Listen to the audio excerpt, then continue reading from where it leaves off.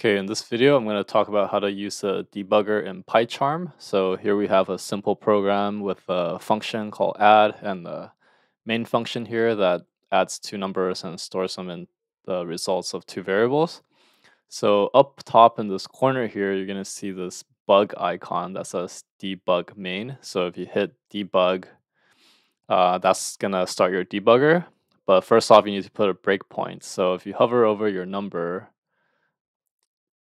like right next to the number, you could click the breakpoint and a red dot will show up.